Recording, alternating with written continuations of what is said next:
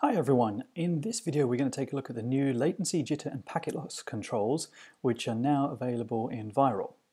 Now these are runtime simulation controls, so I've designed a very simple network here, as you can see, 4 nodes with cross connects, and I'm going to spin that simulation up, starting that simulation. So the configuration's already been created by AutoNetKit and my simulation's now up and running.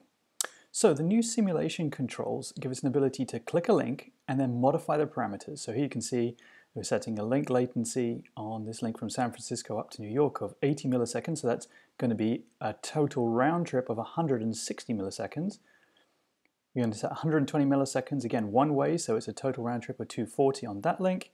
The link between Paris and London, we're setting 30 milliseconds, so again, 20 milliseconds, so round trip of 40 milliseconds there. So initially we're just going to take a look at the latency controls. So we click our link, we click the modify link parameters, and then we dial in the parameters that we need. And those are then put into operation. So let's take a look and see what actually happens. So we're connecting into the London node, and we're going to take a look at the routing table first of all. And we can see OSPF has come up. And I'm going to turn on my labels just so we can see the loopback IP addresses, because that's helpful for orientation. And we're going to ping the New York node from London. So we're going across a link where we dialed in 120 millisecond one-way latency. And there we see close on 240 millisecond latency, which is what we would expect to see. So we're going to shut down that interface, forcing a reconvergence event to occur. And that's then going to push traffic over the 2 links, one via Paris and one via San Francisco. So wait and see what we get in the routing table now. And there we can see it's seeing 2 paths. So if we now send a ping, so we did have 240 milliseconds.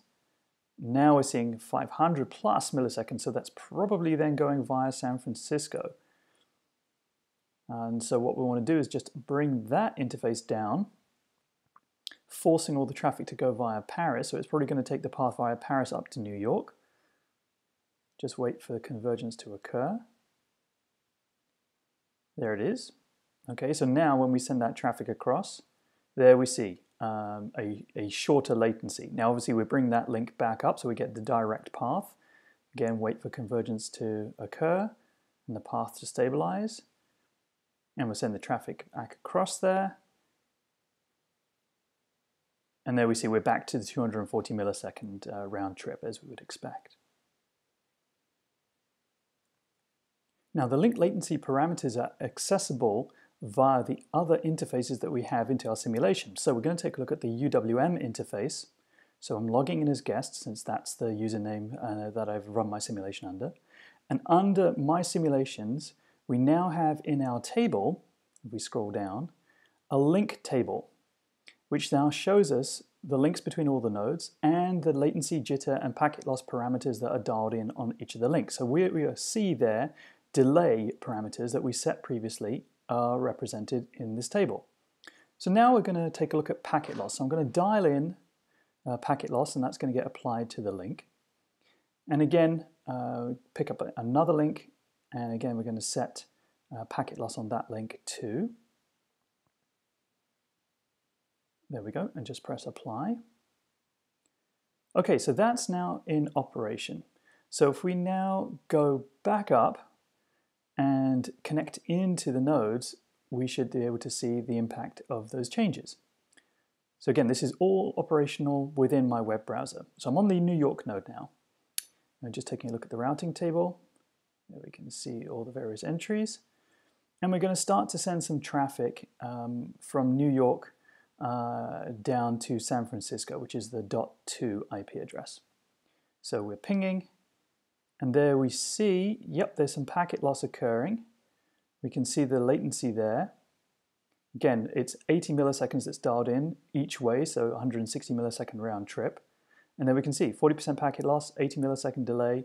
That's roughly what we're seeing there, 40% and 160 millisecond round trip.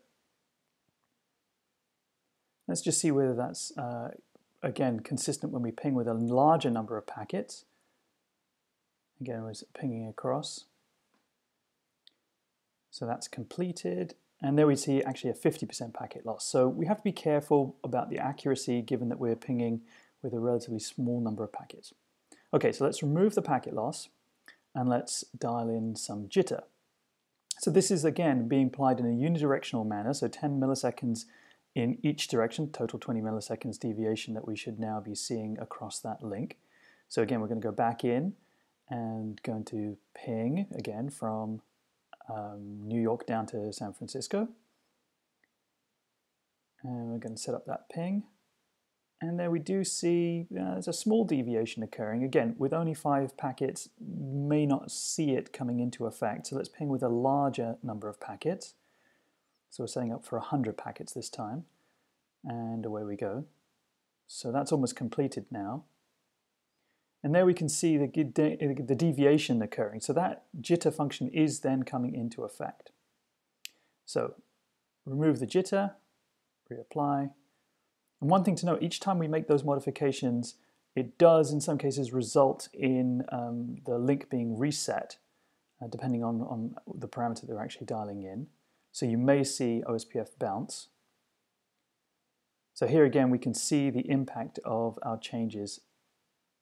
Now a third interface through which we can do these manipulations is through live visualization. So here we are.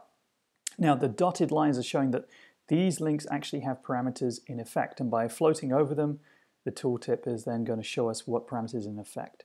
Clicking the link then gives us the ability to set or reset, and if we remove the parameters here we get the solid line, so that link now has no parameters applied. So now we're going to send some traffic from Paris over to San Francisco. Just see how it's behaving right now.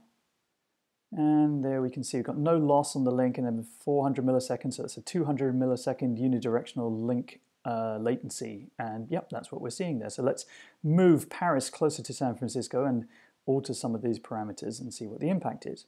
Now one thing to note is these parameters are, as I mentioned, runtime parameters. They are not saved to your .virl file at this point in time. We're very interested to know whether we should be saving these back, so do please let us know, comment on the support forums on Discourse, and we're very interested to get your feedback on here. But here we can see again, using the live visualization interface, the ability to then set those latency, jitter, and packet loss parameters, and then you see the direct effect in the various devices and our links that are operating in our simulation.